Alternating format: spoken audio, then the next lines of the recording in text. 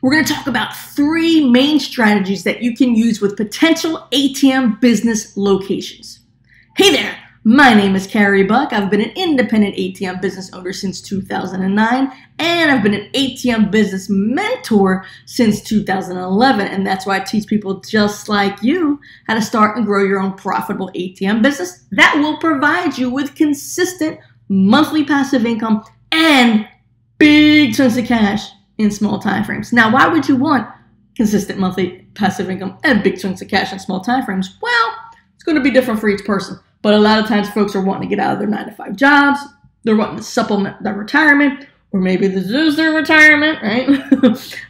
Some folks are wanting to not invest hundreds of thousands of dollars and instead invest tens of thousands of dollars, right? And then there's folks that are finally ready to put their money to work for them instead of always working for their money. So there's different reasons, and you might check off multiple boxes, but it's going to be different for each person.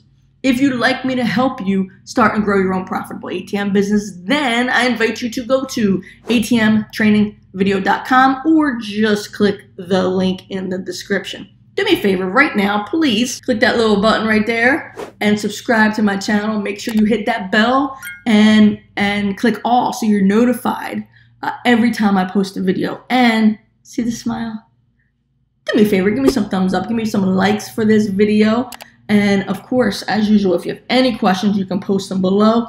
Or if you have ideas for a future video, post that below too. All right, so there's going to be these 3 strategies. All right, but before I share them with you, I want you to know that the strategy that you choose is going to be dependent upon a bunch of things. The type of location it is, how far it is from your home, how much cash that you have available, just all kinds of things, right? So there's all kinds of things that you're going to take into consideration before determining which one of these strategies that you want to use. Okay? All right. So with that said, the first strategy, this is the most popular one. This is the one everybody thinks of automatically when it comes to the ATM business. And that is let's say you go to a restaurant and you're talking to the business owner and they want an ATM. You guys agree to put an ATM in there. But you are going to buy the ATM.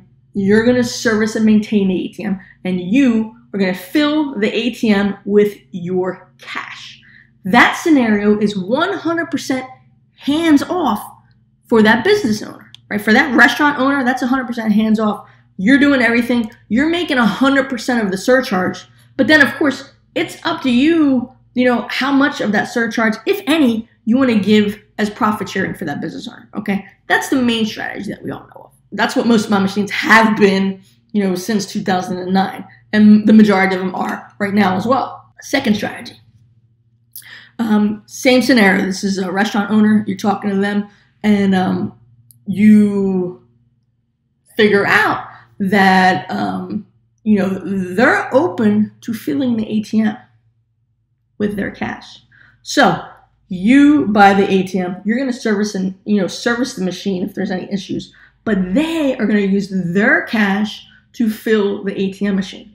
In that scenario, you can do a 50-50 split or whatever, you guys agree to. I don't see anything wrong with doing a 50-50 split personally, because chances are you're not going to really have to be there to do anything, right? Sure, if there's service issues, you have to go check it out and fix it. But these ATM machines that we're dealing with, they're workhorses and they don't have a lot of issues, We have some machines that we've been using since 2009 and they haven't had any issues. And that, I'm not talking about having to upgrade for EMV and stuff like that. I mean like ongoing type of issues, you know what I'm saying? So that's a very viable situation, and I would love to have way more business owners do that. And, we have a couple that do that now, especially since we moved to the beach. Okay. So that's strategy number 2. Strategy number 3, all right, this is, okay, you go and you talk to that business owner and they're like, I'd rather have my own machine and, and charge what I want as far as surcharge and whatnot. So what do? You sell them an ATM machine. Sell them an ATM machine. You can charge more for it because you're going to program and install it because they have no idea what they're doing, right? So you're going to be their point of contact. You're going to get their ATM. You're going to program and install it for them, all right? And then of course, they're using their own cash to fill the machine. But they don't know how to service this machine. They have no idea what they're doing. So you can offer one of two things. So you're going to offer service, okay? And you can say, hey, we can do service on an as-needed basis, and then you pay me $250 a pop to come out here and fix your machine or deal with your machine. And then, they'll probably be like, say, or we can do a service contract.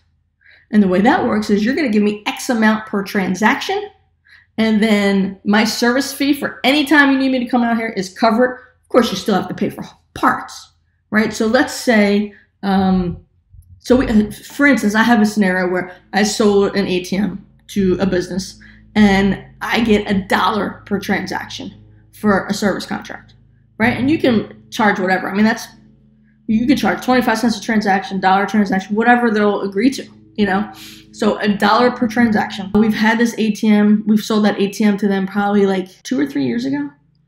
I've never been there since we've installed it.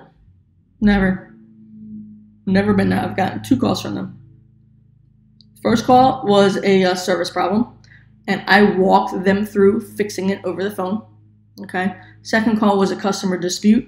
I walked them through the information over the phone that they needed, and then I submitted the dispute for them, which they won, right? That's it.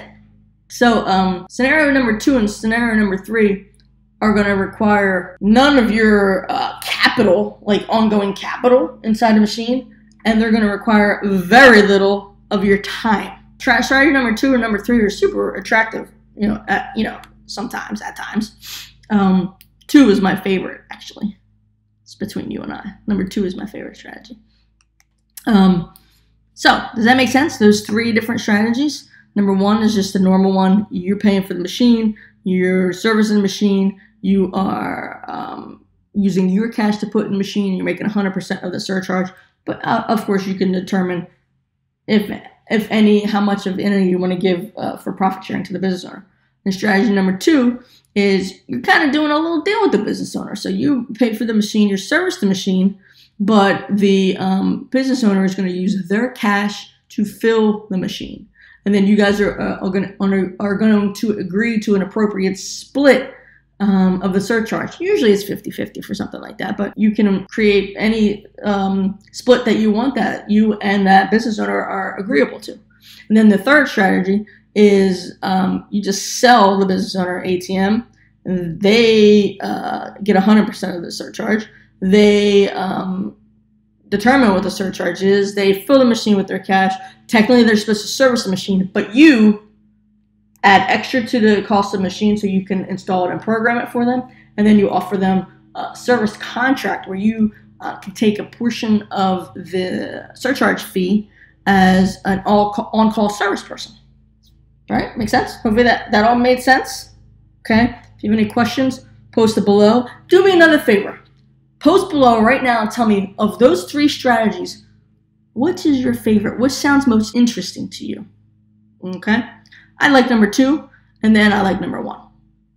I mean, I don't mind selling a machine to somebody, but I want to make sure I keep getting the ongoing cash flow, because I've sold several machines to business owners, and I only do like a handful of them do the monthly service contract with. Some of them are like, nah, it's fine. We'll call you if we have an issue. And these machines, they're workhorses. They hardly have any issues, So let me know below what's your favorite strategy that you like, that you've heard. And then, of course, any questions, post them below. Any future ideas for videos, post them below. Do not forget to like this. I don't know if you listened in the beginning of the video, but now please like this video, click on that, subscribe to this channel, hit that bell notification, make sure you select all, so every time I post a video, you get notified. And of course, if you'd like me to help you start and grow your own ATM business, go to atmtrainingvideo.com or click the link in the description. All right, this is Carey Buck signing off. I hope you have a great day, and may you live happily off of passive income.